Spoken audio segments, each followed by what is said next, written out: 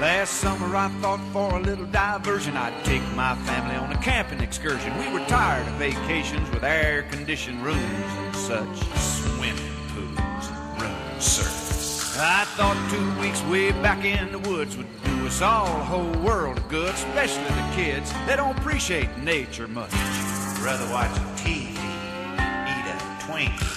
Well, my wife wasn't sure, but I said, look here, honey, we'll have a lot of fun and save a lot of money. Now, right there's where I made my first mistake, friends. I figured a tent, a few cans of beans, marshmallows, what could it cost? What with the sleeping bags and the hiking shoes and all the other paraphernalia that you use, it came to $6,947.22. But like the man said, you can use it all again. Well, we packed a new Land Rover with a maximum load and drove till we run plumb out of road and then backpacked 6 hours straight up a steep incline. Briars, brambles, cockleburrs. And then we saw it, the perfect sight. There were trees on the left and a creek on the right of a clearing to pitch the tent. Just what we had in mind. Eat your heart out, field and stream.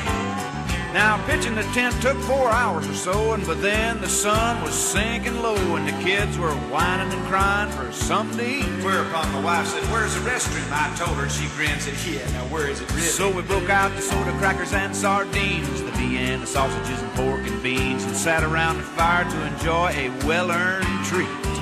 Good. Now that's city-fied junk food for us. Kind of reminds me of wild hickory nuts. Let's all go camping. You'll never have it so good. It's great getting back to nature out here in the woods, amongst the birds and the bees and the flowers and the trees where the animals are our friend. Once you get hooked on camping, you never like the city again. Well, we just weren't ready for what happened then, when sparks from the campfire carried by the wind set a pile of leaves and 289.95 sleeping bags aflame. Little Delbert's going for the marshmallows, thought it's part of the deal. Yeah, it spread from the bags and the leaves to the trees, raging out of control and fanned by the breeze. I thought all was lost, and then thank God it started to rain. I don't mean shower, friends. We're talking pair 'em up Noah one whole time. Well, the fire was out and we huddled in the tent, wore slap out from the day's events, floating on our air mattresses in mud, ankle deep. Whereupon my wife said, I really need to know now, where is the restroom? And when it finally stopped raining, it was cold and late, but those mysterious noises kept us awake, and we all knew we'd be mauled or axe murdered in our sleep. At this point, I knew the ghost stories earlier had been a bad idea. I was dozing off, just about to dream about a holiday, and when a blood-curdling scream announced the presence of something in the tent covered with hair. That's when I said, leap up there, son, light the Coleman. I think he's something in here with us. We lit the lantern, and there he was, a little beady-eyed fuzzy, looking at us, and we chased him out of the tent and ran head-on into a bear. He'd just finished off the groceries and was frothing at the mouth. We ain't talking no gentle Ben here, friend.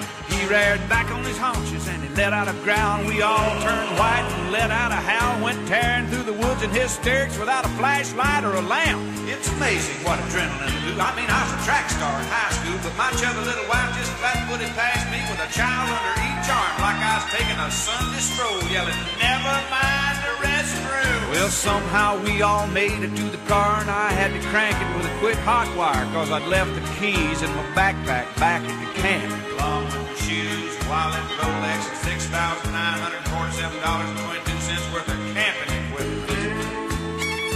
We went flying down that dark and muddy trail, slipping and sliding like a bat out of hell, till we drove through a stream that we'd crossed on our way in. Lord knows how we missed all the trees at 90 miles an hour, sideways. Now the rain made it deeper than it was before, and the water started pouring in around the doors, and we had to swim for the shore. Never saw that Land Rover again. Just loaded off. Last I saw was the tail lights going over the falls.